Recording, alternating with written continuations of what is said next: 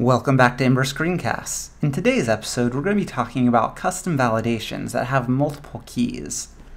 So, our client is getting paranoid again, and so he decided to add some more validations. Thought, alright, Boolean logic, that's something humans are great at and computers are terrible at. But just in case you're a computer, I'll explain what an XOR function is. Basically, it means one or the other has to be true. It can't be both of them, and it can't be neither of them. Let's look at how this is currently implemented. So in the template, we have two inputs. Their checkbox is going to XOR 1 and XOR 2. And then the errors are going to XOR. So in our controller's validation hash, we have the XOR key, and then we're doing an acceptance validation. That means that the XOR value must be 1 or true. So here we have our XOR computed property, which is doing our XOR using XOR 1 and XOR 2. Now, of course, this works, but it would be better if we didn't have to use a computed property here. Instead, we could just do this. It would make our intention a lot more clear. Let's go ahead and create a validator called XOR. We'll create it in the local validators directory, and then we'll import from base like we did with email. Then we'll create our call function. So we'll be grabbing two different properties this time, and neither of them are directly the property that we're calling this on. So we'll call get on this.options.key1 and this.options.key2. Then we'll do our comparison, and if it's not what we want, then we will push the errors.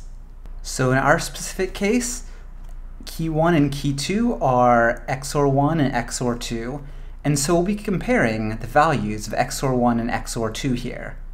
But there's a problem. When we change these, it doesn't recalculate. Why is that? Well, the validator is automatically set up to watch whichever property you've put it on.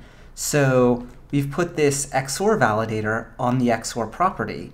And so anytime the XOR property changes, then this will get called again. However, changing XOR 1 or XOR 2 doesn't change this property, so we'll need to find another way to trigger it. We'll do this through the init function. So the init function, of course, we're going to have to call super in order to not overwrite what's coming before. But then we can add to dependent validation keys. So adding to the dependent validation keys makes it so that whenever any of these change, call will be recalculated. So let's see this in our application. Now when we change it, it updates. So to review, in a custom validation, you can create custom options, and then you can have the things corresponding to those custom options watched so that your call will be called every time one of those changes. This opens up a much bigger array of things that you can do. Speaking of arrays, you can also make your keys into arrays. Here we have the correct selections property, and we're going to use the custom-built select sum validator. And as you can see, we've got an array of selections, S1, S2, and S3, and we've set the correct length as 2. What does that mean? Well, here in our select sum, we've gone over each of the things in the selections array and added them as dependent validation keys.